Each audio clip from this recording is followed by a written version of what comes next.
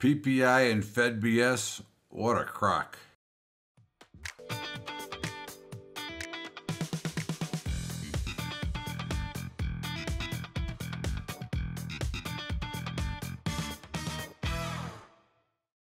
What's up, everybody? Welcome aboard to Bubba's Daily Update for Thursday, May the 11th. And of course, we had the PPI number this morning.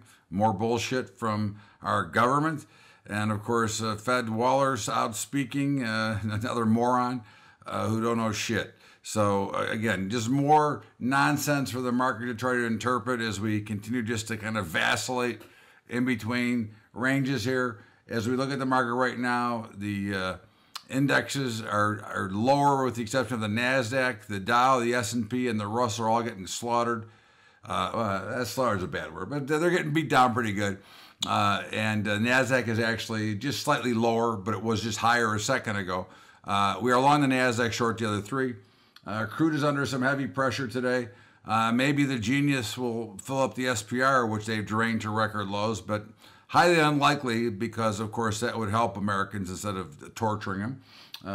But crude is lower, we're short.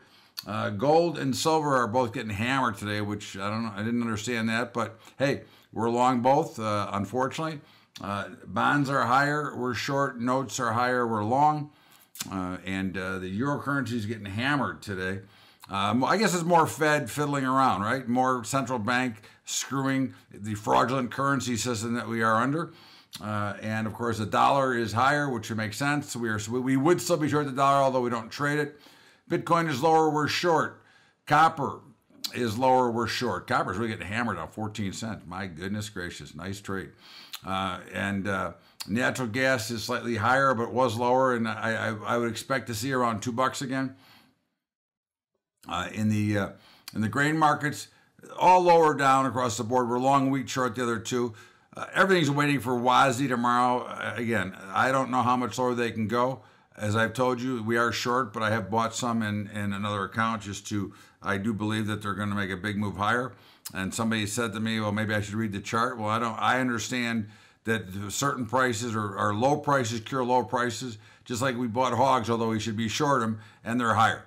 Okay, again, there are certain things you learn in this business after 45 years. In the meantime, the cattle market is a little bit lower. We would be long. We don't trade anymore, and hogs are higher, as I said. And of course, in the softs, cocoa is lower, we're short. Cotton is lower, we're short. Sugar is lower, we're short. OJ is higher, we're short. Coffee is lower, and we're short. Look, again, it's a dead, hard to trade, hard to be involved in the market. It's a very challenging time. Just be careful. In the meantime, we get a couple of games tonight. We do like the 76ers to beat the Celtics for a small play. In the meantime, have a great day, everybody. We'll see you back here tomorrow with another Bubba's Daily Update. And don't forget about our sponsors, Trader Brokerage, Capital Trading Group on the side, and our high school program on the bottom. Adios.